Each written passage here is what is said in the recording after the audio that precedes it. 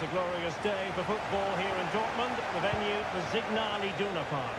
I'm your match commentator, Derek Ray, and sitting alongside me, the former Arsenal, West Ham and Coventry midfield player, Stuart Robson. And the general feeling is we should be in for a spellbinding occasion. It is Borussia Dortmund versus France.